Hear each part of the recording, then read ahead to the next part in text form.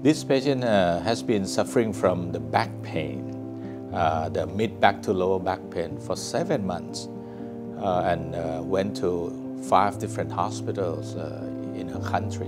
My name is Amina. I'm from Bahrain. 7 months ago, I was in the trip with my friends. I fall down on my back. There was 2 fractures on my spine, so I go back home to doctors. They couldn't cure me. I have severe pain. So I come here with the experience that I have with this hospital. So I come here, so that's the reason that I come, to be cured. Yes, when she came to see me at the clinic, normally we have a guideline for the patient that come with the back pain. So the most common cause of the back pain, as we know, is the muscle pain. But if the patient has the back pain off and on or continuous back pain more than 3 months, that fall into the category of the chronic back pain. So we do MRI and we do X-ray to see if there is anything wrong with the spine. And especially for her pain, it's not the common or mild pain at all. So that I sent her for the X-ray and MRI right away. The way that he explained to me the procedures that he wanted to me. First, he explained to me what's wrong with me. Very simple way. Then he explained to me how he will do for me the operation, how he will operate for me. So I say for him, do it now. But anyway, the MRI revealed the fracture and it's not healing properly. That's why she suffered from the pain for 7 months. Normally, when you have the fracture, if the diagnosis was made in a proper manner, you will be provided with the support, the whole body support, and the bone will heal itself normally within 3 months.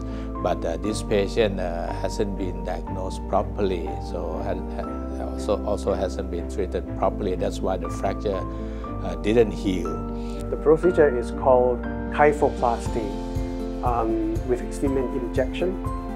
This is basically the procedure to help for those who have unhealed compression fracture, which comprise only about 20% of all the cases. So the idea is that we want to correct the collapsed bone. She has compression fracture, so we want to jack up the compressed fracture up. Yeah.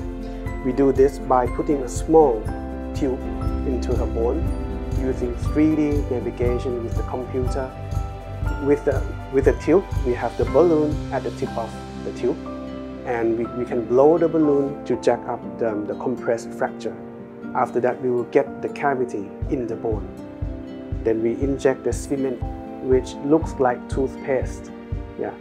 And after about 10 minutes, this toothpaste will get solidified and get strong and support the fracture.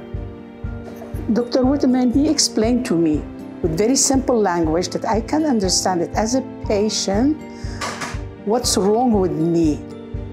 Then Dr. Withawin, he explained to me how it will be the operation, how he will operate on me. So that was the reason that we decided as a family that go ahead and do the operation. And she could walk immediately in her room when she get back to her private room. Yeah. And she can be discharged the next morning. I didn't believe myself that the pain after 7 months, the pain is gone.